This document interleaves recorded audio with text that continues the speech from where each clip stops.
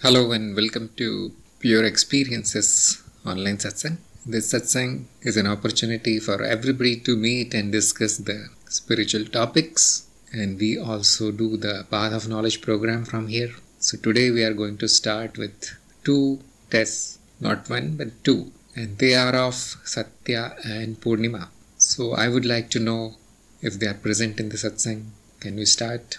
Yes, Guruji, this is Poornima. We can start. Yes, Guruji, Sathya. Okay, very good. So we are going to start with Sathya first. And you will get 10 questions. If you score 50% or more, you will be sent to the step number 4 of the program. After that, we'll do the same for Poornima. After that, there will be a little bit of discussion on the questions. So we'll take everybody else's questions, if any, after the test, both the tests. So here are Sathya's question. Take your time and answer carefully. Okay, first question. What causes ignorance? Ignorance is caused by blind beliefs, indoctrinations, conditioning, and by society, parents, all the wrong beliefs, old traditions, and so on. Where is knowledge? Knowledge is the interrelation among experiences. So it is in the memory, actually. Memory itself is an illusion. So knowledge is also memory. It's just an ability to interrelate experiences. It's a mental ability. Knowledge can destroy mental suffering, but not bodily suffering. Why?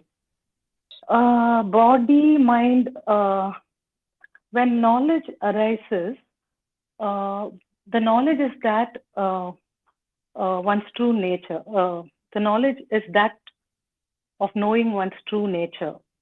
When one knows the true nature and that I am the experiencer, the attachment to the body-mind goes. So the mental suffering will not be there, but bodily suffering, the body, it is a program. It is like a robot. It goes on its own. When the body was born, it came with some karmic impressions, and it will go through that. It has to live according to the program. Who knows the knower? Knower cannot be known. If there is someone who knows the knower, then the person who knows the knower will become the knower. That is the experiencer. The knower cannot be known. Experiencer resides in a separate dimension, not in this world. True or false? It is not true, because all experiences appear in the experiencer, in the background of the experiencer. So there is no dimension or anything. Everything is just one experiencer. This experiencer is nothing but the existence. There is only one existence. And everything happens here and now. So there is no, and nothing is separate. There's no other dimension. Every day, new forms appear in the existence. Then is it right to say that existence is already whole and complete? Everything, all the forms appear in the existence. That itself says it is not outside the existence. All there is the existence. Existence is already whole and complete. Existence is empty. It is of no qualities.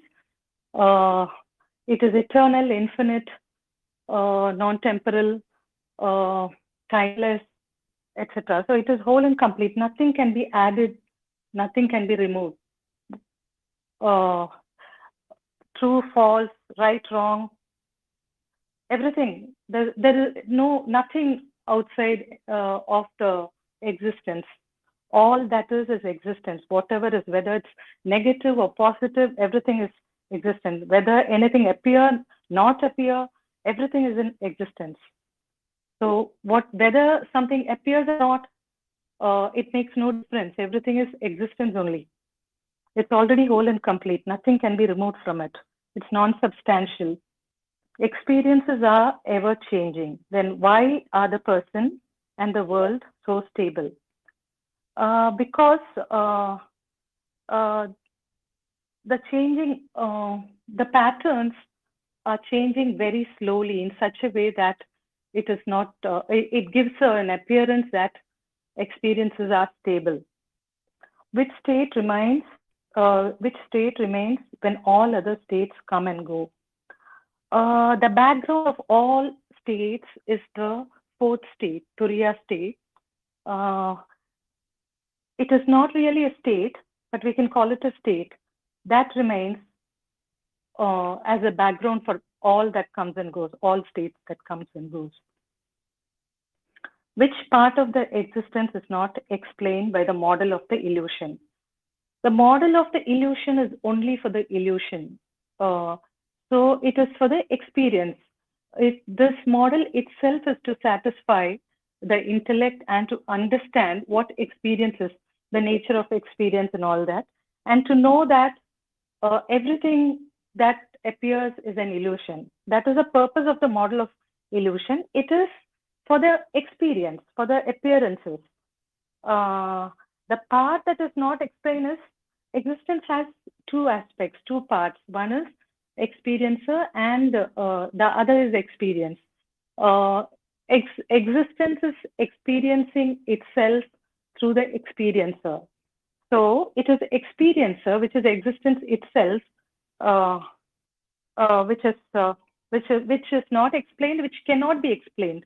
It cannot be. It is unknowable. It cannot be explained. It is beyond the reach of the mind. It is beyond the reach of the intellect. Next, what makes the illusion so beautiful and captivating? I would say it is the immense potential. It is a change that makes the illusion so beautiful and captivating. The changing patterns, the immense potential, the immense patterns, and the senses limiting to make them meaningful, to make it more meaningful. The memory, all these are part of the process. And that makes it more beautiful and captivating. And that is what I think. I may be wrong here. That's it, Guruji. Thank you. Very good, very nice, very good effort by Sathya. And you get 6 out of 10, which is a very satisfactory score, but it is not outstanding. So anyway, you are pass and you reach the step number 4 of experimentations. And now we move on to Poornima's test. You will also get 10 questions, same rules. So these are Poornima's questions. Pranam Guruji. Thank you for this opportunity. I'll take 2 minutes, Guruji. Yes, Guruji.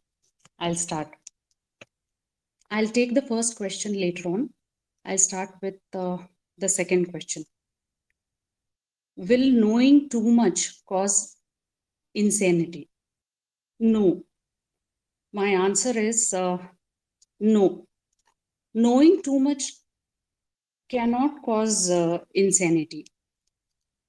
Insanity is the inability to coherently interrelate the knowledge. It is lack of knowledge and lack of the of proper interrelation between the experiences. So knowledge cannot cause insanity. Insanity is a one of the waking states, a lower waking state. So that is also an illusion. The third question, truth cannot be experienced and knowledge happens via experience. Then how will we know the truth? On the path of truth can be experienced. What comes to our direct experience is considered as truth. However, on the path of knowledge, whatever truth, that is the true essence, is we come to the conclusion of the true essence by way of negation. And we come to the conclusion that I am the experience. I am the experiencer. But the experiencer, it is the knowledge that we get. The experiencer cannot be known. It can only, we can only be the experiencer. Now, how will we know the truth? Truth is always by direct experience and by logic. Here, we know the truth by way of logic, by inference, by discrimination, by classification. We try to know the truth by logic. Fourth one, emptiness causes existence. Establish this via logic. So we have existence is emptiness. It is all that is, and it is infinite, it is complete, it is non-substantial. All experiences, both existence has two parts, the experiencer and the experience. Now, experience is illusion, and experience cannot be known. Again, by the process of negation, we come to that conclusion.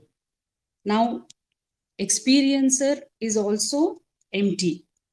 So, existence, when there is nothing coming out, when the existence itself is empty, everything else, the experiences are also empty.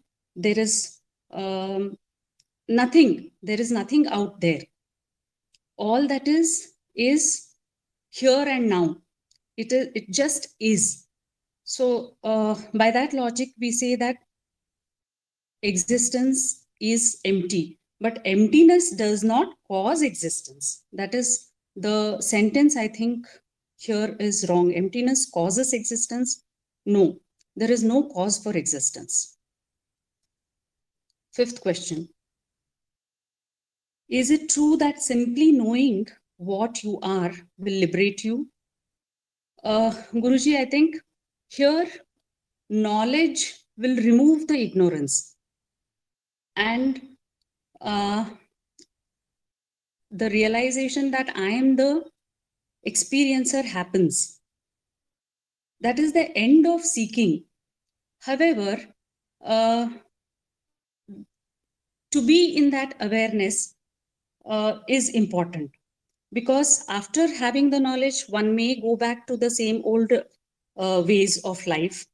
So it's important that one listens, abides, and contemplates to reach the stage of liberation. If the sense, now the sixth question, if the senses lie, how can they be a source of direct experience and hence knowledge?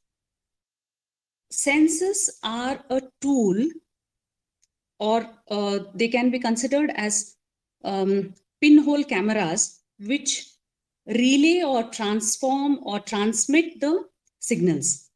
Now, signals are coming from the wide, vast existence. These are channeled through the senses, and they reach the memory, and there they are compared with the previous memories, and the change is identified and experience happens. So nothing, the senses are also, however, none of these are true. The memory, the senses, vibration, everything is an illusion. And knowledge whatever we acquire by this, through these illusion is also illusory knowledge.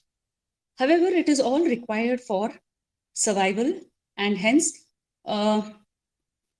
we consider that in survival. Knowledge, we consider that as knowledge for survival. 7th question.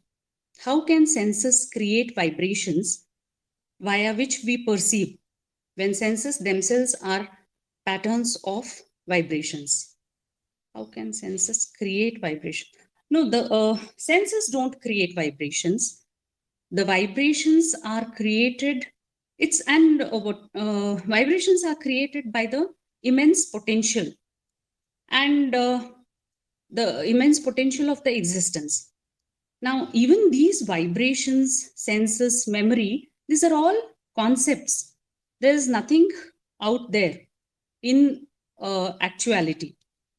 What is there is just the potential of the existence to change, and that gives an experience. So senses don't create vibrations. It is just all vibrations, senses, they're all simply but illusions which just appear, and what we are sensing is only all that which is in the memory. However, this is all a concept. 8th question. How do destructive processes destroy vibrations in cycles? Again, the destructive processes and the constructive processes are a concept by the mind to understand this illusion, the illusion of existence. Actually, there is nothing that is getting destroyed or created. It only appears. And since this is happening, all the illusions are happening in cycles, we tend to feel that there is destruction and creation. In actuality, there is nothing that is happening. These are just the processes are just concepts. 9th question. Existence knows itself, and existence is also the experience. So experience knows itself. True or false? Existence knows itself, and existence is also the experience. So experience knows itself. Yeah, this is true as well as false. The entire process of the existence, experience, and experiencer, it is the existence trying to know itself via the experiencer, via the experience, by the experiencer. So it is true, and then everything in existence is true as well as false. Therefore, I would like to say it is true and false, and it is, if I say not true, it is not false also. But this thing is, this entire existence or the experiencing is the coming together of the experiencer and the existence and the experience, and existence is trying to know itself. That is true. Does evolution happen in steps, or is it gradual? Evolution happening in steps, again, is an appearance. There is no evolution or dissolution. Actually, it appears to be evolving. Everything, this existence is here and now, and it is just one dynamic presence. It is at this, in this moment. Now, coming back to the first question, Guruji, what is the role of intuition in gaining knowledge? Yes, I think there is a small role for the intuition, and probably that is the that is how one feels. One has this urge. This intuition can be considered as the urge for knowledge, the urge to get liberated from this suffering. So it is this intuition that guides one into to search a guru and follow a path of gaining knowledge. Yes, Guruji, I think that is it. Thank you. Very good again. Very good attempt by Poornima. And you get 5.5 out of 10, which is a slightly lower side. But still you have the basic knowledge and you can do the experiments, you are passed. So I know these questions today were somewhat difficult because they all came from somewhere else. I did not think them. Anyhow, the performance was very good, both Poornima and Sathya. So congratulations, both of you are in the step number 4 and you will need to send the weekly reports and we'll observe you for 3 months, and that is your training for the practice. The practice needs to continue lifelong, but these 3 months are special. So now we are going to go through the questions and answers once more, and some of the answers I'll invite the opinions of people who are in Satsang as usual. So we'll start with Sathya's questions. First, what causes ignorance? And she got 0.5, half marks, because she told that society, parents, newspapers, whatever. Okay, now Sathya is saying lack of knowledge. That is the definition of ignorance. Ignorance is defined as lack of knowledge or presence of beliefs and all, but we are asking for cause. So there is a very simple answer here, that yes, all these factors are there, but why are they effective in creating the ignorance out of innocence? Because the person lacks the critical thinking, logic and intelligence. If these are present, nobody will be able to affect you. Nobody will be able to impose their ignorance on you, whether it is society, religious institutions, gurus, or your family. Will you listen to them? If you had this intelligence to find out the truth for yourself, they can keep saying whatever they are saying. They can keep producing million videos, but you will not be affected by that indoctrination. So that causes ignorance, because an average person is not born with this kind of intelligence.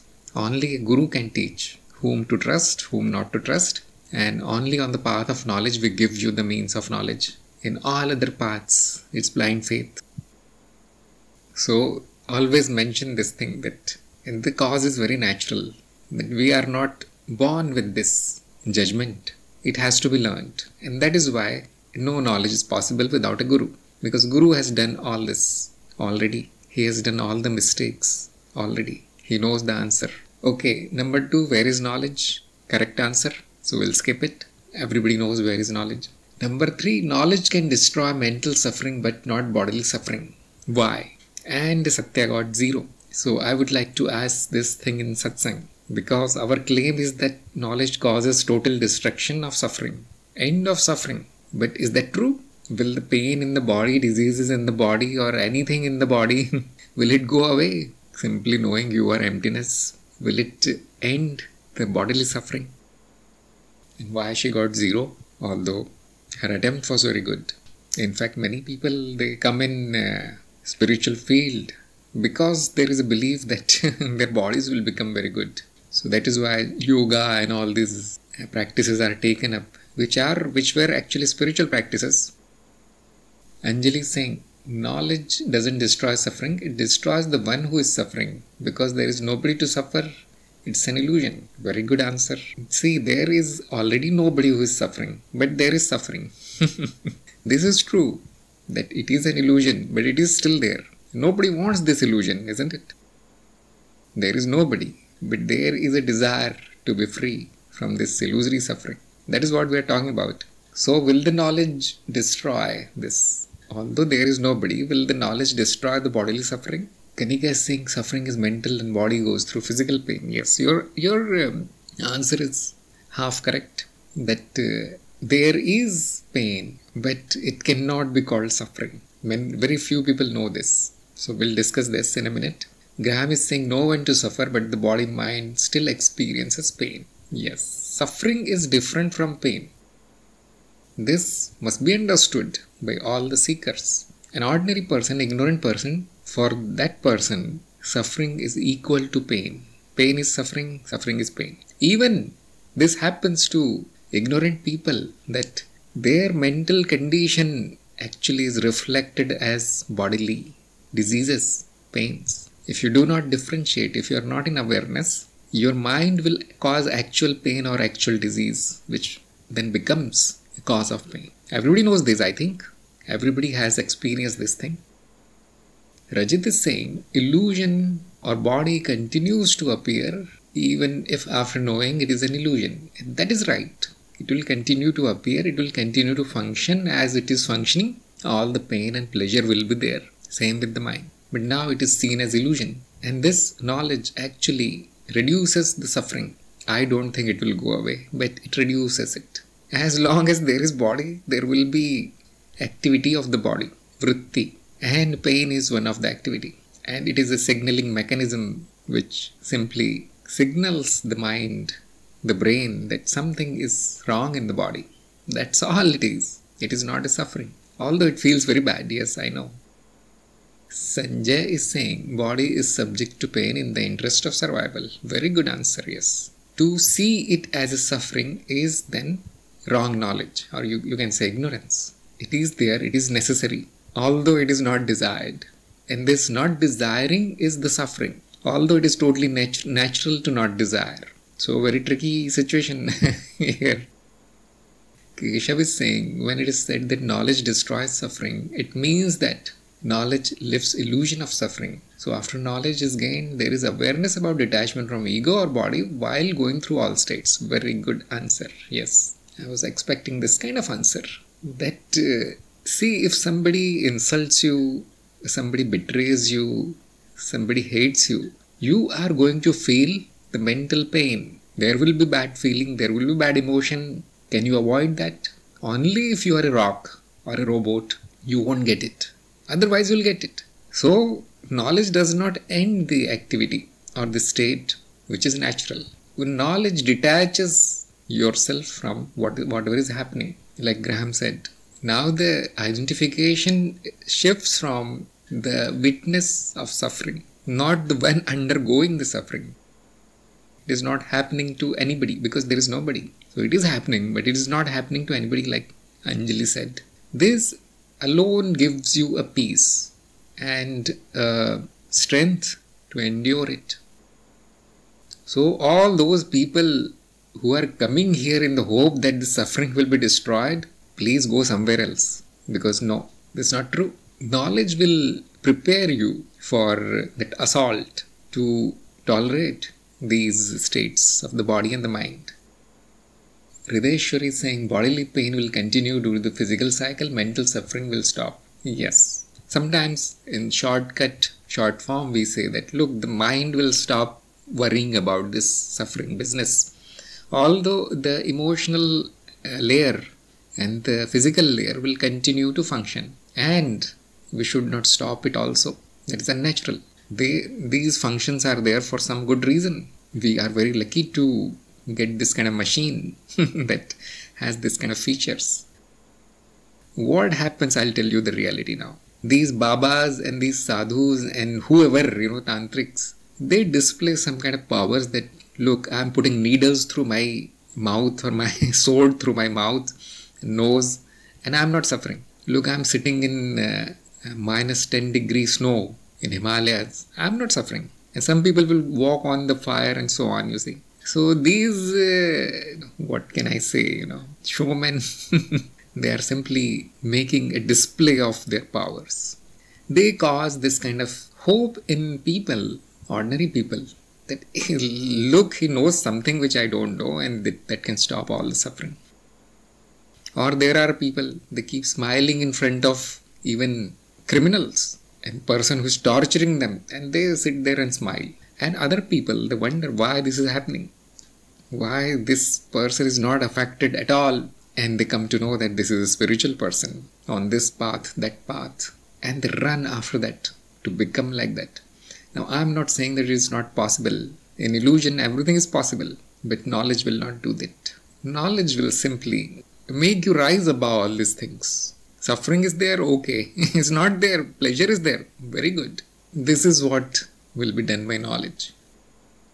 So knowledge has nothing to do with all these miracles, you see. I'm not saying nobody should do the miracles. They can do whatever they want to do.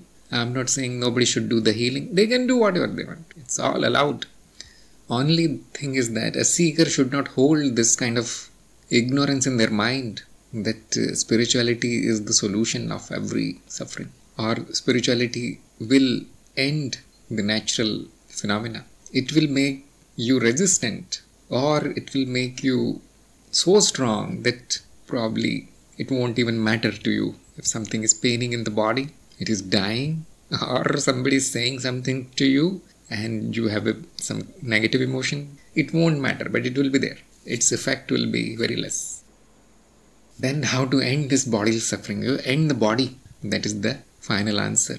Why did you come here? If you don't want this kind of positive, negative kind of experience, which this life is, don't come here. No body, no pain. Although there will be another kind of suffering, which is mentioned in the scriptures. I forgot about what is that. But at least there is some solution to your pain. Skillful ninja is saying how not to come here. You need liberation for that. And how to get the liberation? First you need to walk on a path under the guidance of a guru. Find out a suitable path for yourself, spiritual path, and follow the instruction of the guru who is teaching that path. Reach the liberation, the point of liberation, mukti, and the human birth will stop. So it looks like that you are just starting. You are at the starting point. So first you need to find out whether it really happens or not. Is there something called liberation or not? So start searching, seeking. I wish there was a medicine or there was a formula or a mantra that, okay, do this, no birth for you. But unfortunately, it is not like this. Path of knowledge is very easy. Path of knowledge says that you are not born. You were never born and you will never be born. That is the end of suffering actually. This realization is the end of all suffering. But I think my experience is very few people are ready for this kind of teaching. They want to get rid of physical pain and they want to get rid of the mental suffering. And then they will think about the Brahman and Atman. This is the 90% of people. Not people, seekers. People, they don't have any idea. Anyway, long answer here, but I thought it was important. So we discussed it. Realizing I don't know why I came here, a mistake. Yes. Now you know, you see, knowing this much is good enough. Why I came here, there has to be some stupid reason for that. Unfulfilled desires and so on. But it is very wise to know that it was a mistake. There are better ways to exist. So let's go forward, and everybody should think about this matter of suffering. Who knows the knower? And she got full marks here. Sometimes we do not use the word knower. We use the word experiencer because we differentiate between the experience and the knowledge. So knowledge is simply a special kind of experience. Anyhow, let's go forward. Experiencer resides in a separate dimension, not in this world. True or false? Again, full marks. She said everything is here and now. Yes, that is the right answer. So why is there a belief that experiencer is not in the world, somewhere else? Again, ignorance only. Everything is right here, right now. And we can say reverse, actually. That all there is right here, right now is the experiencer. And the world is not to be found anywhere. We are not sure about whether there is world or not. It is a dream. But we are very much sure that experiencer is here. So, reverse of the blind belief that the world is always there. And the experiencer, oh, there is something fuzzy thing going on in my head, in the brain. But it is probably in some other dimension. So people cook up all these beliefs when they hear all this garbage of dimensions and whatnot. But the knowledge is exactly opposite of the belief. You will never find the world. All you will find is yourself, which is always here and now. So very good answer by Sathya. So whenever you hear these things, that I am in some other dimension, and you should ask for the definition of the word. Tell me the definition of the word dimension. And you will find that 99% of people, they don't know the definition. They are simply repeating because it sounds like knowledge, some deep word. Okay, number 6. Every day new forms appear in the existence. Then is it right to say that existence is already whole and complete? What this question is saying is that, look, every day something new comes, which was not there before. So how can the existence which was there yesterday was whole? Because, some new thing came here. So her answer was very good actually, that she said, timeless existence. It is whole and complete. And nothing can be removed and nothing can be added. But still she got only half mark. Because it is not addressing the belief which this question is saying. So I want to ask this question in the satsang. You see, things are taken away from the existence every day. And things are added in the existence every day. Isn't this your direct experience? Then how can we say nothing can be removed, nothing can be added? Keshav is saying time itself is in the existence and not the vice versa. Yes, probably that's what Sathya told, that it is all here and now and timeless, causeless. So how can we say? What is the ignorance here? Are the forms appearing every day? Are they getting destroyed every day? Is existence augmenting and reducing itself in never-ending cycle? Because when you see it as a direct experience, it will look like this. Hridayeshwari is saying appearances and disappearances are all illusions. Yes, that is right. But one illusion came today, another illusion went away. Isn't this change in the existence? So one illusion appeared, that means something was added. That means it was not whole. This one illusion was absent before. And same way, I remove one illusion today, that means the existence is reduced. It is not whole now because this one illusion is absent from the existence now, which I removed, or which automatically gets removed. So, very logical. How come you are saying it is whole and complete? Everything is getting added and removed from it. And who knows, countless things are not present in the existence. Okay, Madhavi is saying time is an illusion. Yes, that's what Keshav said. And Nitya is saying the forms appearing or disappearing are happening within existence. That is also true. How do you define the wholeness and completeness of it? Why do we say nothing can be added? Skillful is saying we perceive shapes according to our sanskar vrittis. One of many possibility we see, I suppose. Yes, we say it is all mind created, yes. And there is only possibility, yes. But still, is it whole and complete? Sathya said, I thought my questions were easy. Apparently not. No. All these 20 questions are very, very difficult.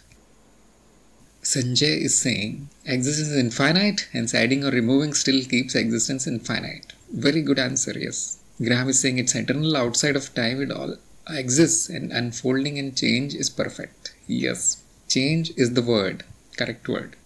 Nothing is appearing, nothing is disappearing, it is changing. Now Sathya will be slapping her head. Why didn't I say that? Nothing is appearing, nothing is disappearing. I think somebody said this. Yes, Hridayeshwari said this, that they are illusions. So it is saying removing and adding is being witnessed in existence. So nothing is happening in the truth. Yes, same thing in different language. Yes, good. Nitya is saying waves appearing, disappearing within the ocean. Ocean is same. Yes. The essence remains the same. Can you add the essence in the existence? Can you remove the essence from the existence? No. And the rest is emptiness, appearing as something or other thing. Why do we say it is whole and complete? Because anything at all can appear, and anything at all will disappear. This is the law. That which appears will go away. But that does not mean that it is reducing the existence in some way, right? So we can take an example of sand on the beach. Have you seen these sand boxes? Like this we use in software engineering a lot, that we run some programs in sandboxes. We do not actually run them in the wild, because who knows what they can do. They can crash the entire network or machine sometimes. So there are sandboxes, and you can build anything from that sand. You can build a house or a sculpture, anything at all in that sand. So was the sand reduced when that house was broken and remade into something else? Or when the house appeared from the sand, was the sand increased in some way? I mean, is that logical to say that the sandbox is increasing, decreasing, and something is being added? No, something is appearing, something is disappearing, but nothing is actually happening. The whole is whole. It is whole. The sandbox is whole. No matter what appears, no matter what goes away. I know it is very difficult to understand these things, but this is the answer. According to me, at least, this is my understanding. But there can be other answers. Who knows? Because this is a difficult question. It is very easy to simply repeat after the Guru say everything is whole and complete, and everybody says yes, it is whole and complete. But I think nobody thinks about these things. You should contemplate and question, why do we have satsang? Not to sit with closed eyes. This is not satsang of some other path. Here the mind and the intelligence should be very active. Okay, let's go forward. Experiences are ever changing, but why are the person and the world are so stable? So she got half marks again, but there is very simple answer to this, which I'll give you, that this is the process of stabilization, which we discussed in the program in very detail. The illusion of stability is caused, although nothing is stable. Everything is changing. Our mind has a very beautiful ability to make the things look same when there are small changes. So she got 0.5 here, because she said they are changing very slowly. Yes, that is one reason that it appears so stable, because some things are so durable that they last longer than human lifetime. Mountains, rivers, and whatever you see. So the planets, the stars, the moons, they are so long living that gives us an illusion of stability. But everything is going, everything is disappearing. It's a matter of time. What about the person? The person is a very interesting thing. Although you change every day, but even after 10 years, 20 years, you say, I am the same person. Not only you, the people who know you, they also say, oh, this is my relative, this is same. Never changes. I tried, but he never changes. So this is a special thing. The person, its stability is most important for survival. So special tricks are used to keep it same every day. Not by disallowing the change, by incorporating the change into this concept of a person. See, when you grow your hair long, you are the same person. You cut your hair, you are the same person. So this change is now incorporated in the database that this person has this quality. Long hair, this person. Short hair, same person. Person is not changing, and the hair is changing. Hair are changing. So it is like changing clothes. The person is a concept which remains fixed, and other things are added and removed from it, including the body. So special care is taken that the person never changes. And then you can check the other layers, like the emotions or the memories of that person. Special care is taken that even after a lot of change, the illusion is maintained. You will know why this is needed. This is absolutely necessary for survival. Illusion of stability. There is a process that is called stabilization. I forgot the actual term in the program. If somebody can remind me. But it is an illusion. Very useful. Nothing is stable actually. So let's go further. Which state remains when all other states come and go? And I think she said Turiya. So I gave her 0.5 marks. So why did I cut 0.5 mark? Can somebody tell me? I want to ask this in Satsang. Which state remains when all other states come and go? Turiya is a very good answer. It's a traditional answer. But is anybody in Turiya right now? I doubt it. Turiya is also not permanent, you see. It is not there. Someday it will come. But there is no guarantee. If something came, it will go. This is the rule here. Anjali is saying non-duality. Is there a state called non-duality? Sometimes we say the state of the existence is non-duality, non-dual. Sathya is saying dissolved. This is very tricky word, dissolved. Because everything is already dissolved. It's all emptiness, potential, illusion, whatnot. We cannot say that there is something. So yes, the dissolved state is always there, but we cannot say that it's a state of mind. Because when we say state, it is always a state of mind. Not of existence or experiencer, or because these things do not have any state. Sanjay is saying, sleeping is the original state in which all states appear and disappear.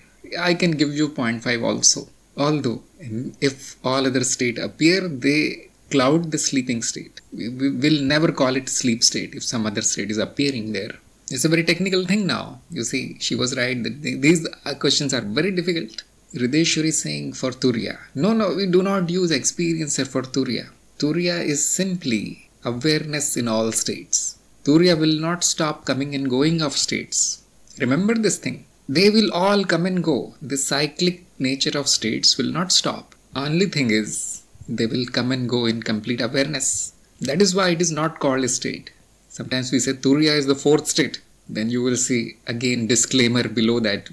No, it's not a state. We simply call it like this. It has become a convention to say that it's Turiya, fourth. But nothing like this. It is simply states with a added quality on it of awareness. So Keshav is saying all states are there all the time. Only the activity of the state goes up and down. That is right. But what this question is asking, which state will remain? So probably Keshav is saying all states are already there, they remain. But the question is saying, which state will remain constant? So the answer is, you see, very easy, that there is no state like this. All states are outcome of vibration. There is a reason they are cyclic. That is because vibration. And so all of them will go. No state will remain. So all these very, very beautiful answers like sleep is the only stable state. No. These are all metaphorical things. Poetry, Turiya and all. No. It's not even a state. Rajit is saying all states are of memory, so experiencing is not a state. Sometimes we say state of experiencing is always there. Sahaj Samadhi is always there. But technically speaking, state is always a state of mind. If that thing is always there, we cannot call it state. Stateless state. So we should again go back to the definition of the word state. Collection of activities, isn't it? A state is simply a collection of activities where some activities are dominant, although the activities do not never stop, like he said, but some of them dominate, and that creates the state out of that collection of activities. This is the understanding. This is how it is told in the program. So if it is activity only, it will never remain. Sweet is saying all states are always there. States are of the mind. The witness of them is always there. Exactly. States are also there. They are of the mind. And the witness is the only thing that never goes, which is the experiencer. This is knowledge. This is as per the evidence. So I think the correct answer was that, this question is wrong.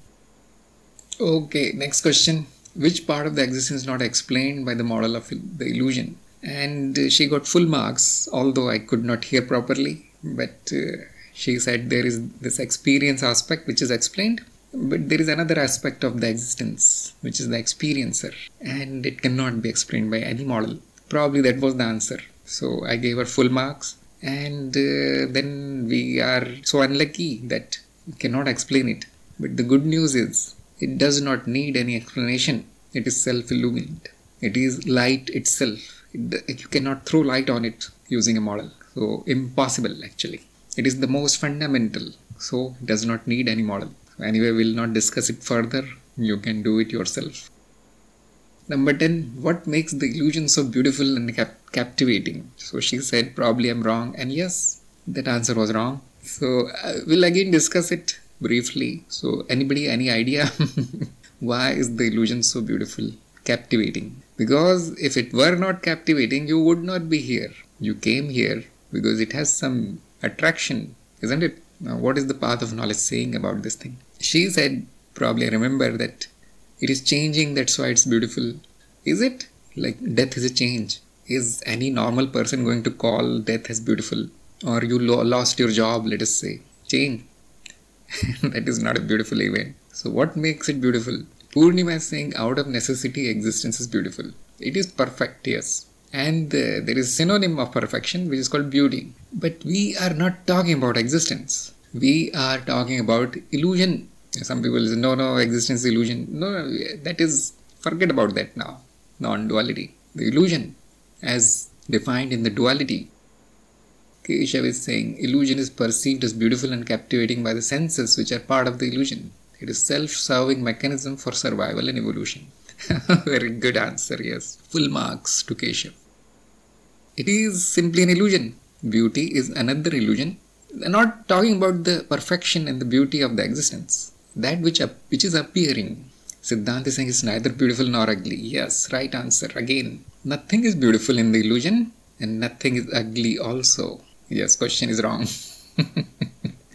I told you very, very difficult questions today. I think you know this thing. I think Sathya also knows this thing, that the concept of beauty, ugliness, right, wrong, ethical, unethical, mind created.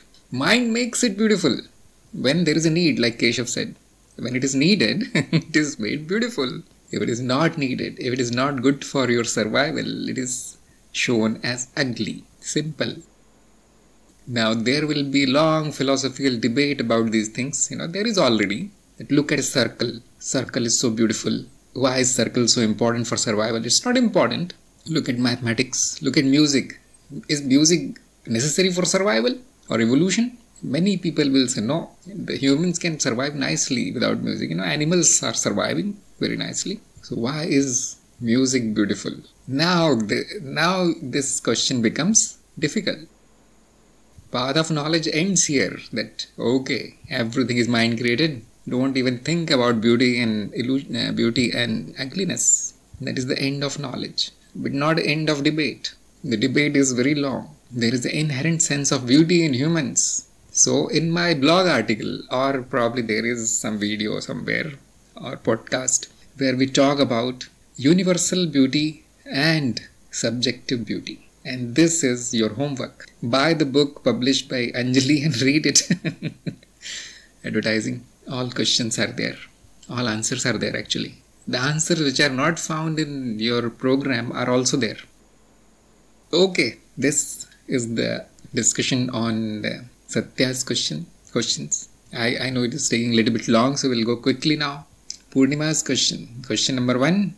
What is the role of intuition in gaining knowledge? So that answer was wrong. I'm not going to discuss this thing more because everybody knows that the means of knowledge are only two: experience and logic.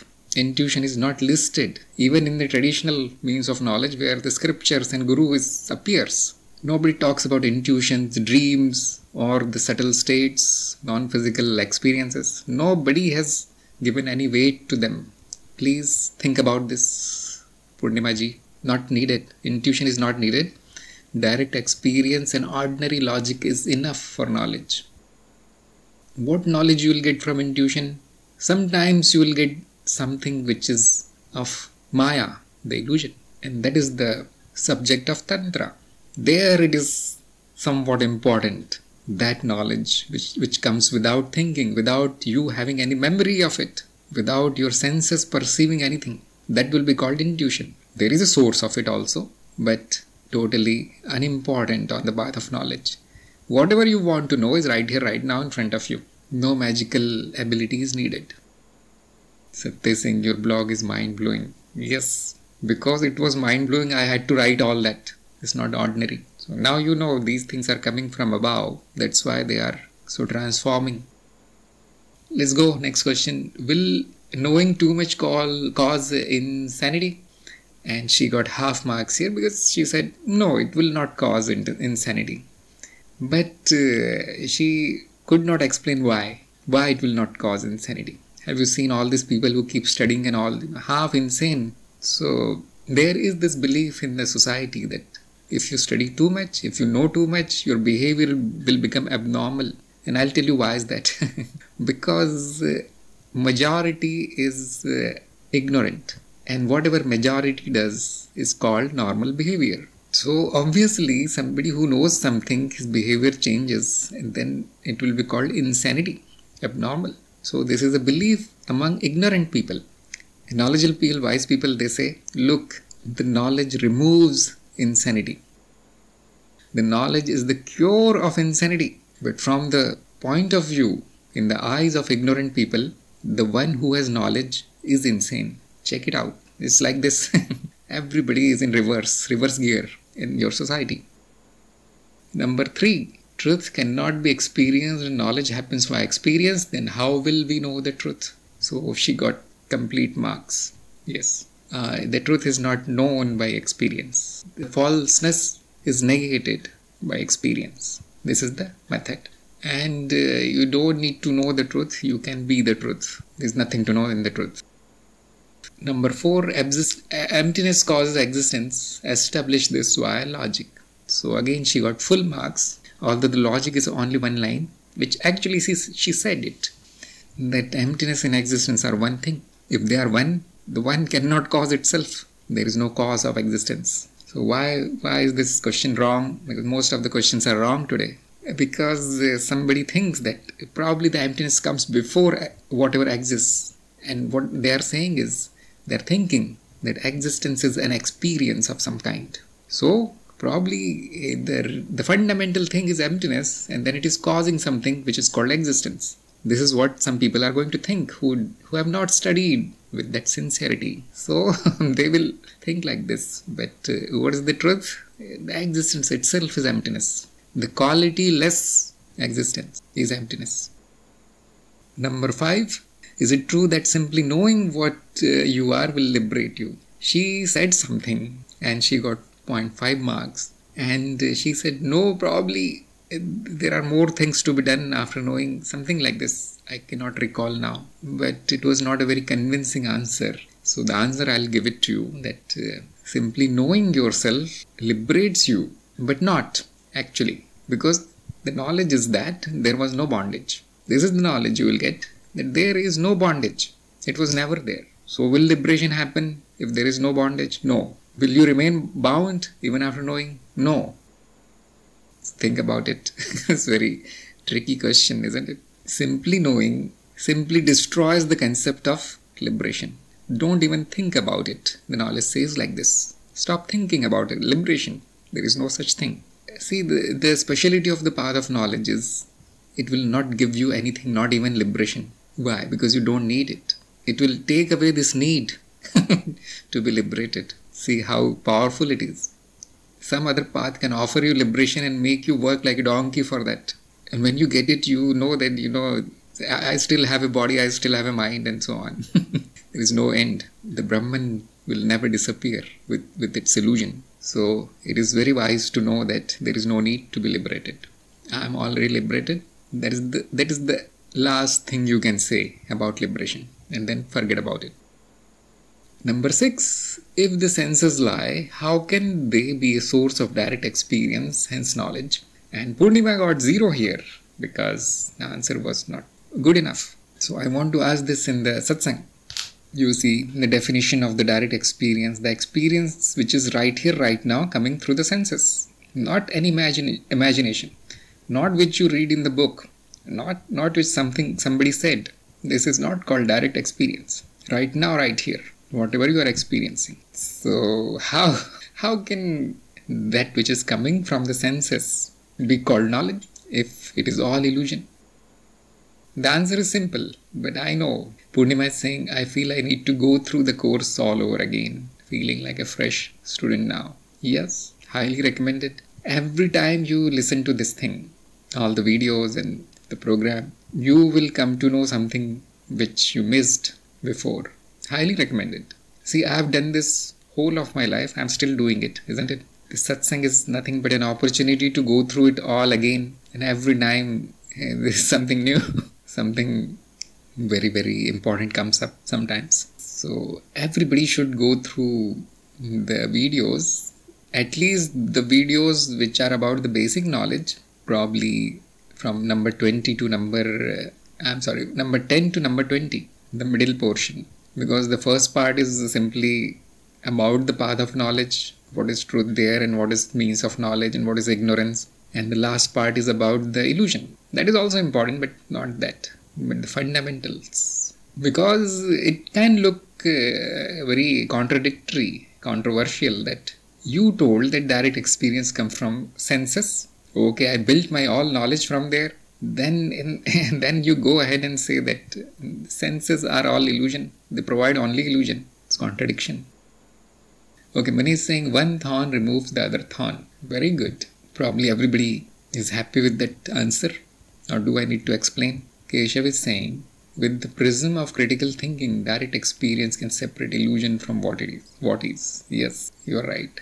But Rajit has the correct word. There is only negative knowledge. So Rajit gets 100% here. This was the answer. See, simple. But still, you will need to think about it. There is no contradiction. Knowledge is defined as negative knowledge. Like when we classify the knowledge in the first part of the program, we say these are the kinds of knowledge. Then I say, look, the positive knowledge is useless in the path of knowledge. The negative knowledge is very useful. So what the senses are doing, they are providing you the positive knowledge actually. But we reverse it. We find out the truth of it and then we remove it, like Moni said. Without this, there is no knowledge. Without this purification process of the mind, the pure mind has nothing. It has no positive knowledge, no negative knowledge. Actually, negative knowledge is same as not having anything, not having any knowledge. Unknowing, agnostic state is the pure mind. Now, whatever is needed for day-to-day life will be taken as positive and will be thrown out when its job is over. You still remain pure. Yes, the senses provide positive knowledge. And we know using the intellect what is the truth. Not this, not this. Negative. So think about it. Yes, Poornima needs to go through contemplation at least, if not all the videos. Contemplate on your notes, the notes you have written. The contemplation is nothing, simply asking the 7 questions again. This is contemplation. Convince yourself. Number 7, how can senses create vibrations? Why which we perceive when senses themselves are patterns of vibrations? So this question was tricky, but it did not fool Poornima this time. She correctly said that no, vibrations are not created. The question is assuming that senses are creating the vibration. No, they are transforming the vibration. So yes, it is perfectly possible for one vibration to transform another vibration. It is possible. Yes, memory only. Number 8, how do destructive processes destroy vibrations in cycles? So here she got 0.5, but I'll tell you the answer because we have very less time. That the vibrations are not destroyed. Just like they are not created, they are not destroyed. So destructive processes are simply the process which converts a complex pattern to a simple pattern. That is the definition of destructive processes. Nothing is actually destroyed. So that's why she got 0.5, because probably she said something like this. A disappearance of the form is not destruction. Very few people know this thing. Usually we think that something has disappeared, means it is destroyed. This is the common language. But no, it is only a change. Everything is still there. That thing that remains will be called vibrations. It only changes form. Yes. No destruction happens. Why? Because no creation happens. Never happened. Number 9, existence knows itself and existence is also the experience. So experience knows itself, true or false. And the answer was wrong. No marks were given. Because, yes, very, very confusing question. It is testing your knowledge of non-duality. See, in this question, the duality and non-duality are mixed. And the logic is given as if it is very nice logic, isn't it? Look at the question, so nicely framed as if it is so logical. The basic mistake here is mixing of duality and non-duality. See, we say existence knows itself as an experience, illusory experience. This thing is said in non-dual, you can say level of non-duality. Remember the level of knowledge, levels of knowledge, levels of truth. So the experience word comes only in duality when the existence is broken down into experience and the experiencer. There you should never say that the experience is experiencing. Is meaningless.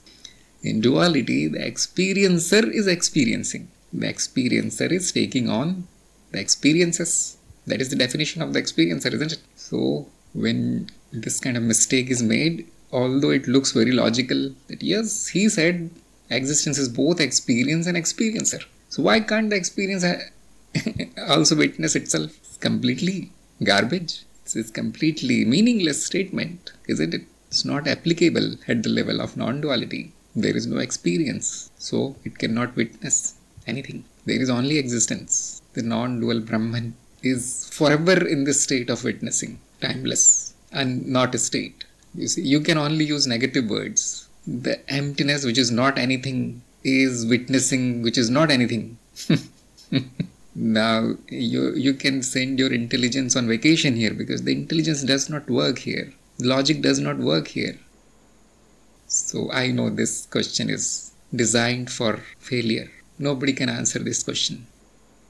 So number 10, does evolution happen in steps or is it gradual? And she got full marks because she said, no evolution is happening. It's all illusion. And the illusion can happen in steps if the illusion wants. And it can happen gradually if it wants. And that is all will be seen. Sometimes there is a big step. Sometimes for millions of years nothing happens. It all remains the same. And all these things are happening at the same time. So, good answer.